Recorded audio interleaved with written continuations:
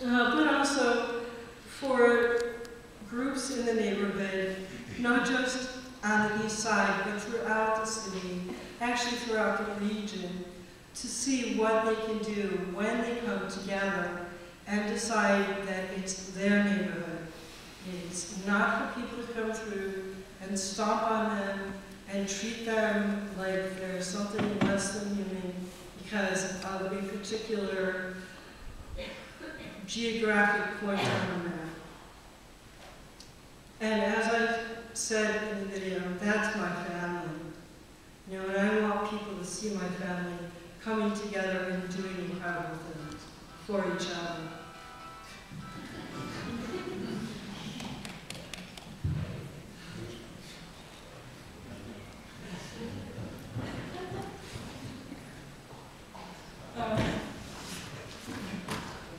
There's a question there? Yes, I have a question, particularly for resurrection. Have you considered making this the basis for a model? Because when you look around 1968 to 69, the Black Panther Party created a free breakfast program in California. And people have noted that's very similar to the breakfast programs that exist throughout the United States. And particularly when you consider that among the industrialized nations, the U.S. has one of the worst health systems, but it pays the most. And if the health industry is regulated, that alone would close the deficit. And in addition to that, in this policy, connecting into the anti-war issues, because contrary to what most people think, the U.S. is only expanding more.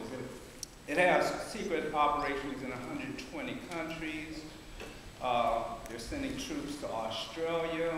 There are troops in South America, and linking that and saying these monies could be spent on local initiatives to create national policy initiatives that could be modeled by other communities, but we need resources, and the resources are there.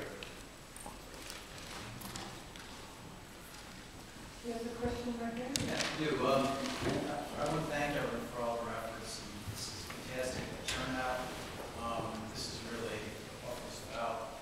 But while we're reaching a certain segment of the population here, and I know we're talking about screenings and so forth, are there other avenues being pursued, like public television and things like that? I certainly think these efforts are Yeah, I mean, I can also answer from Squeaky Wheel's perspective. I mean, we also, in addition to you guys, actively screen the film. They are being shown on television on Free Speech TV, which is a progressive programming service that reaches 30 million homes across the United States. We would love to show this program on local PBS, and if anybody knows how to do that, please come up to me. We are always thinking about how can we reach more audiences. We have it up on the web. We had a screening booth at the Buffalo Reuse store where people could walk in and watch it before they moved to East Perry. You know, I would love to show it in banks, like bars. So, I mean, any ideas about this is totally welcome. We're always brainstorming about it. But in my experience, and this is also to the community group, the most meaningful screening is a small screening where you show the film and then have a discussion afterwards with people. It can be like 20 people or 100 people, but that is the most. That is, I think, a way that you can really change people through media. If you have combined the screening with a discussion in a relatively intimate or community setting, that is in some ways my favorite way, even though obviously the power that television has of reaching all these homes very easily is something we also think is important. Does anybody else want to ask that question?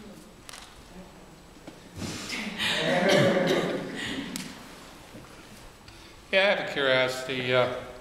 Where or how do they dispose of the toxic sludge that they dredge out of the Buffalo River? How's that treated? Thank you for the question, first of all. We had described it in the film itself, but just to clarify, the material that's being pulled out of the river right now is placed in a barge and then taken to the confined disposal facility, which if you looked at the aerial during the film... White?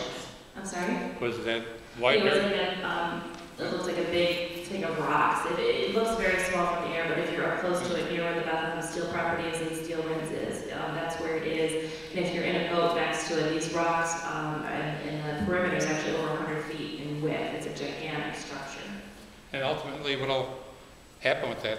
That material stays there in perpetuity. There's a young man. Yeah. Young man. Yeah.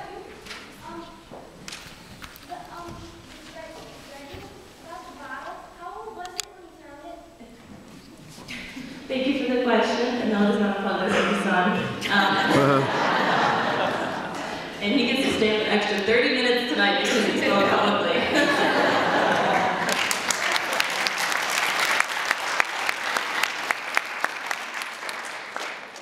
The question was, which I think he was confusing another dredging event that took place south of here. They found some old historical bottles from the region that was over 300 years old. But the problem is when you discover that stuff, automatically the State Historic Parks Office takes that from you because it becomes the state domain. So we haven't found anything yet of historical significance, but if we do, I'll let you know.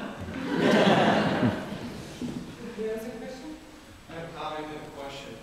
20-year West Side resident. I started working on issues of diesel exhaust about 11 years ago, especially as it pertains to the public school system. That battle's largely been won. We can talk about that another time, but also now thinking on Niagara Metro.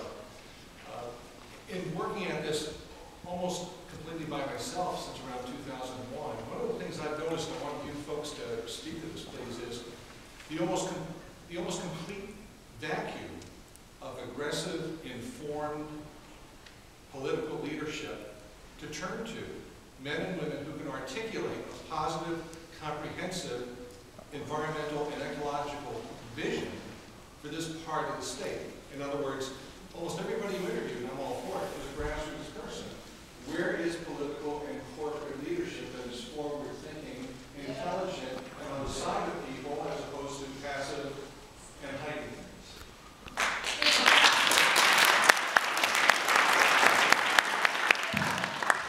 Does anyone mind if I start? I mean, I can only really speak for the research I've done, which has been on the waterways within the city and suburbs. But I think that one of the things that I found particularly interesting was the fact that you have organizations like Buffalo Niagara Riverkeeper, working with organizations like the Army Corps of Engineers, who are responsible historically, much generations before these employees came along, for kind of deepening the river, for changing its natural structure. So I think there are, you're working with DEC, Army Corps of Engineers, EPA, Honeywell Corporation. I mean, I should probably hand it over to Jill because she could certainly tell you better than I, but I do think that at least the organization that I'm working with here makes a very special effort to kind of reach out to communities and organizations that have been demonized in this. And I think that it's important to kind of think, yes, there is the now and we can change what happened in the now, but when it becomes sticky, I think, and tricky is when you look at historical blame. So. Well, my situation